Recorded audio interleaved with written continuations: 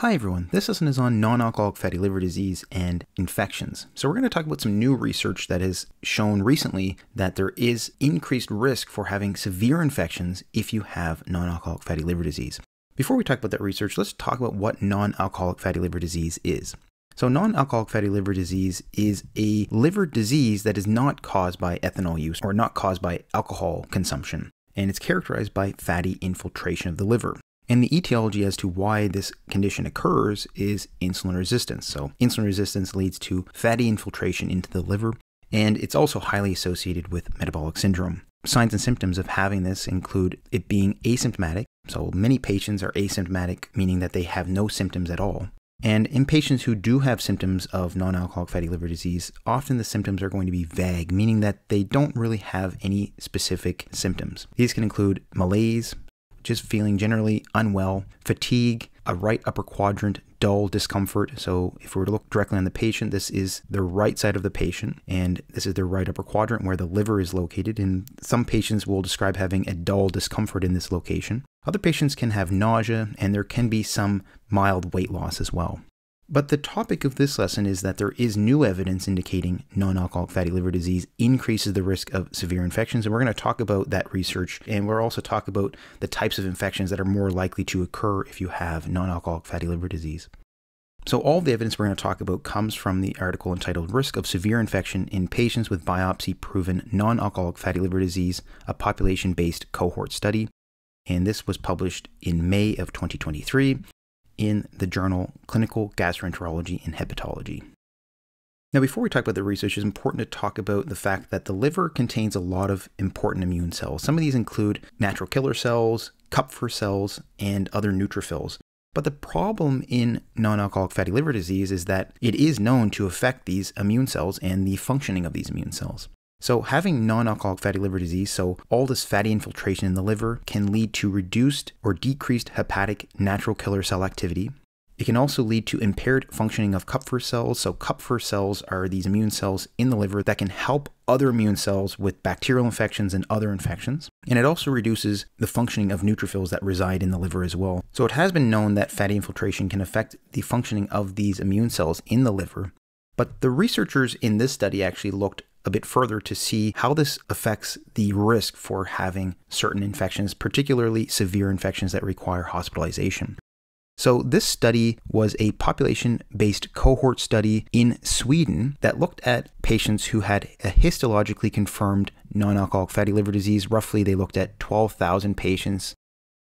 And they assessed data on these patients for almost approximately 50 years. And they also stratified these non-alcoholic fatty liver disease patients into different categories of severity of the condition, and also looked at their risk of having severe infections. We'll talk about this a bit later on. And they also matched these non-alcoholic fatty liver disease patients with a population of healthy comparators on the basis of age, sex, calendar year, and county.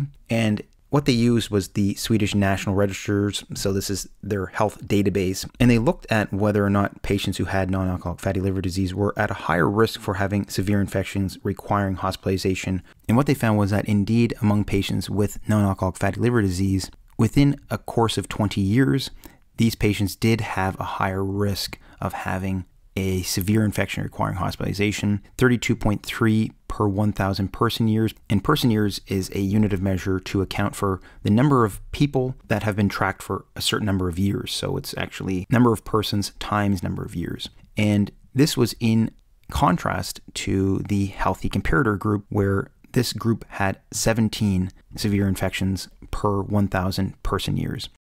Additionally, the 20-year cumulative incidence rate for severe infection was 45% for patients who had non-alcoholic fatty liver disease, compared with 27.8% among the population comparator group. So this resulted in an absolute risk difference of 17.3%. And this equaled one extra severe incident of infection in every 6 patients with non-alcoholic fatty liver disease.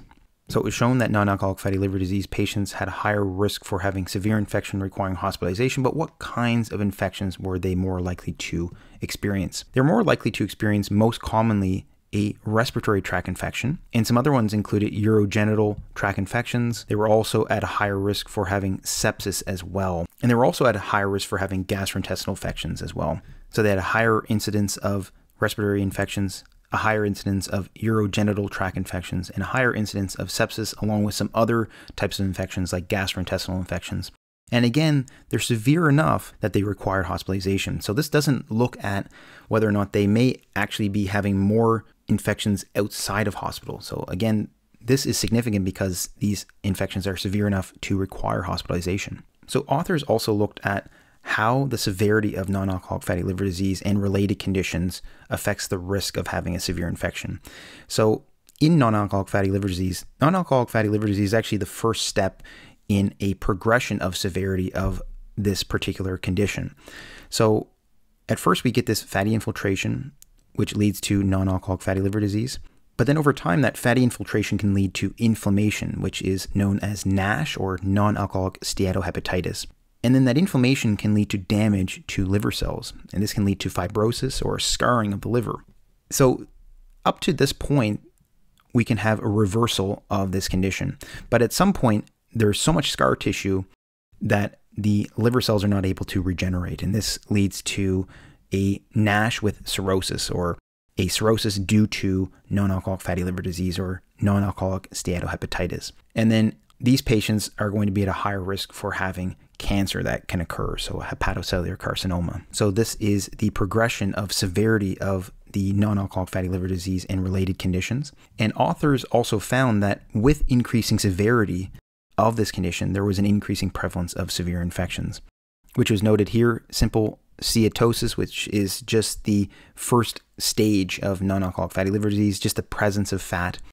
Compared to patients with NASH, there's a higher overall risk for severe infections in the NASH group. And then when we look further into the more severe stages, the stages with non-cirrhotic fibrosis and cirrhosis were at an even higher risk of severe infections. So again, increasing severity of the condition leads to increasing prevalence of severe infections. And then here are some other data points as well. Simple steatosis, NASH without fibrosis, non-cirrhotic fibrosis, and cirrhosis.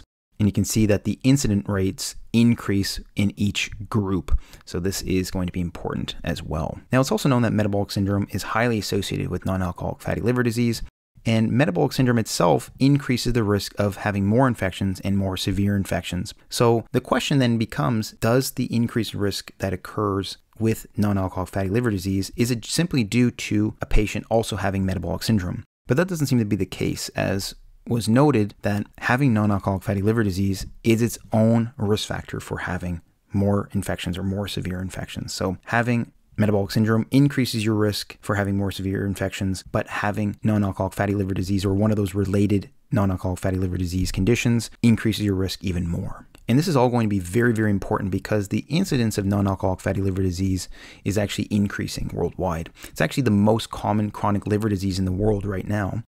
And because it's so highly associated with obesity, metabolic syndrome, insulin resistance, the increasing rates of obesity and diabetes that is occurring worldwide is also going to lead to increased rates of non-alcoholic fatty liver disease over time as well. So non-alcoholic fatty liver disease has increased in prevalence in the last several decades, and it's likely to even continue further out into the future. And it's also important to point out that 1 out of 4 people that have a healthy or normal weight also have non-alcoholic fatty liver disease as well. So this is a very common condition. So because of all of this, what can we do to actually reduce our risk for having non-alcoholic fatty liver disease or help reverse non-alcoholic fatty liver disease that is already present? One of them is going to be weight loss. So the goal is to lose at least 10% of your weight. Gradual weight loss is going to be important, 0.5 to 1 kilogram per week. If you lose weight too quickly, you can actually worsen the non-alcoholic fatty liver disease.